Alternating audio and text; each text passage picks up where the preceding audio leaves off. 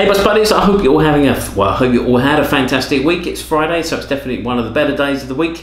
Now, yesterday I had a full wearing of Egypt by 8 Bob, so I'm going to be back in just a second with my full review. Hey boss buddies, welcome back. Now, as I said a couple of days ago, well yesterday in fact, I had a full wearing of Egypt by 8 Bob. Now, not just the name, but the scent of this actually reminded me a little bit of Tower's L'Air Desert Moroccan. Like I say, it's not just because of the name of it. It's not just because it's a desert country, but Egypt is definitely one of those ones that does remind me of.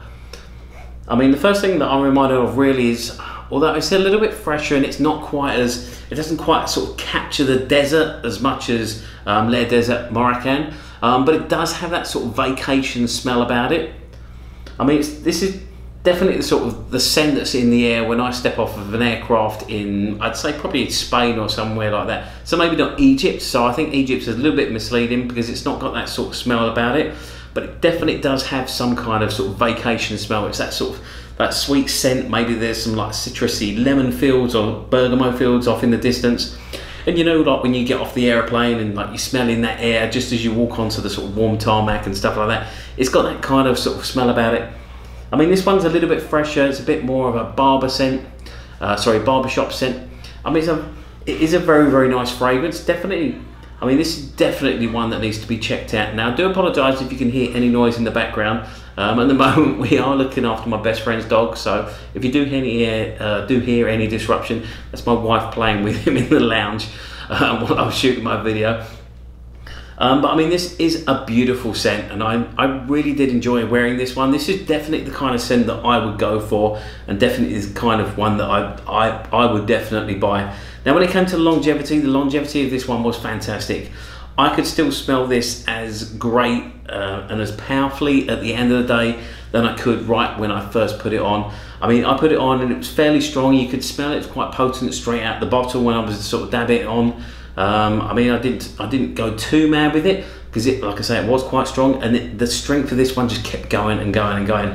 One thing I really did like about this fragrance though was throughout the day, all of a sudden I sort of catch a whiff of it and I think, wow, somebody around here smells fantastic. And then all of a sudden I realised that was actually me.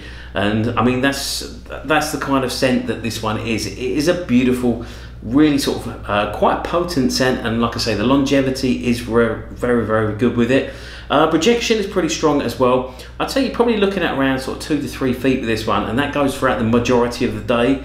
I mean, I didn't train in the gym last night, but this one was still going very, very strong on me last night, despite I did sort of put it through its real paces like I would with other scents. But like I say, this was going a lot stronger towards the end of the day than a lot of the other scents that I've tried to do. So I mean, longevity and projection are both pretty good with that one. So I mean, that's Egypt by 8 Bob.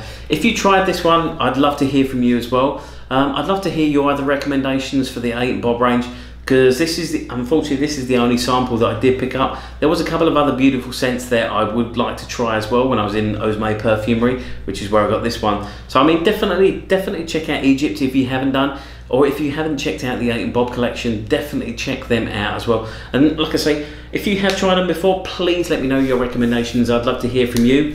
As usual, please like, comment and subscribe. I'd love to hear your thoughts on this line and your recommendations, as I said. Don't forget to follow me on Instagram as well. You can find me at Luxury Fragrance Boss. That way you can keep up to date with everything that I've got going on, my scents of the day and any upcoming videos, anything like that. I will be producing a video as well for, I've had a few ladies actually contact me on Instagram and on in my comments on YouTube asking me to do my favourite perfumes. So I will be shooting that this weekend, as well as another top 5, so look out for those. In the meantime though, stay smelling fantastic. I'll see you very soon. Thank you very much for watching. See you soon.